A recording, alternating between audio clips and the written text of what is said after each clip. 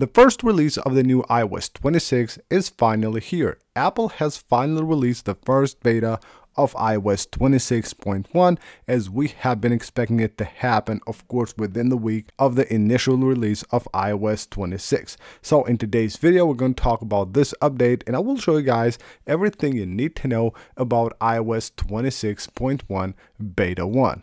Now, as a start, I have to tell you guys that there's actually not a lot to talk about this update. Initially, once I have it installed on my device, I cannot seem to find a lot of new features and changes.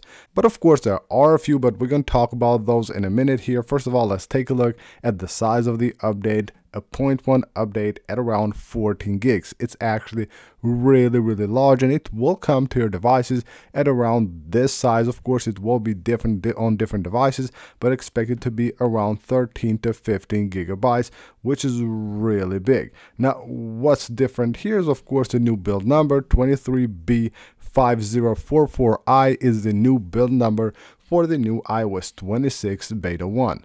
Now, as far as new features go, again, there's not a lot to talk about.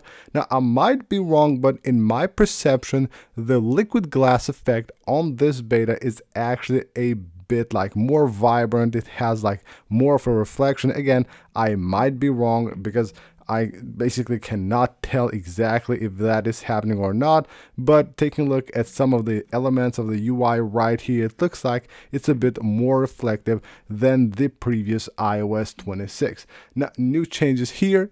Apple Intelligence now will work with Dutch, and also an Apple Watch bug that was causing the Wi-Fi to turn off when trying to actually unlock the Apple Watch with the iPhone using Face ID.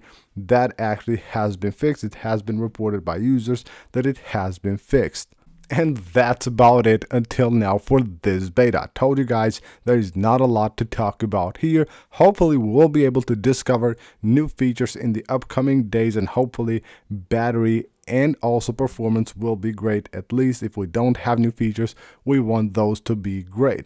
Now, should you update or not, I suggest that you don't update for now. If you're on iOS 26, don't update. There is no reason, unless there is great battery life, which will be reported, of course, in the next few days, then you can go ahead and update. So what you should do, again, not update, stay on iOS 26. As far as future updates goes, we'll most likely will see iOS 26.0.1 being released either tomorrow or on Wednesday. This update has actually been confirmed now. It has been worked on and it should be released very soon. So I think that's the update you should actually install on your device and not iOS 26.1. So that's basically it for this video, guys. A very big update in numbers, but actually not a lot of new features and changes. Hope you guys enjoyed the video. Leave a like if you did, subscribe for more, and I'll see you guys on the next one.